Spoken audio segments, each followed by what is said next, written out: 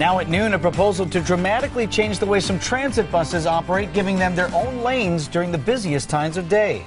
And good afternoon, everyone. I'm Vince Vitrano. And I'm Bridget Shanahan. It's a proposal the county says would make for less traffic and safer roads in what's known as the East-West Corridor. A lot of locals out in Wauwatosa say it's a waste of money. Pete Zervakis explains how the proposed bus rapid transit route would work and how you can weigh in on the debate. Milwaukee County Transit is considering an expedited bus route from the Regional Medical Center here in Wauwatosa to downtown, but not everyone is on board. The roads of the East-West Corridor are among the most congested in the state, and Milwaukee County thinks this could be a solution.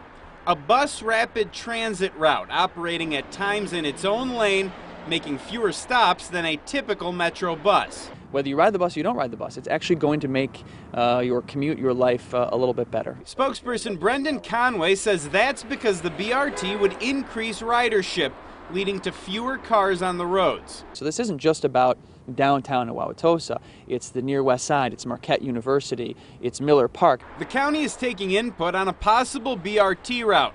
There's a meeting scheduled tonight in Milwaukee for that purpose. Conway says the hope is to eventually apply for a federal grant to cover half the cost of the project, which right now does not have an official price tag. And I'd like to know that they aren't throwing good money after bad. But critics question every promise of this proposal. They think it's too expensive and not even necessary. They also fear more crowding on Blue Mound Road or State Street, which are both being considered for the main route. I mean, the cars and the buses are already on top of us. I don't understand why we aren't having a referendum or a vote on it. Instead, it's just being pushed through the system. If you can't make tonight's meeting but want to weigh in on the proposal, there's another one scheduled Thursday.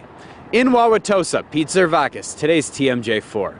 All right, Pete, thanks. Tonight's meeting is scheduled for 5 to 7 p.m. At O'Donnell Park's Miller Room, which is at 910 East Michigan in Milwaukee. The meeting on Thursday will also run from 5 until 7. That one's at the Zufari Conference Center on Blue Mound Road in Wauwatosa. A diverse group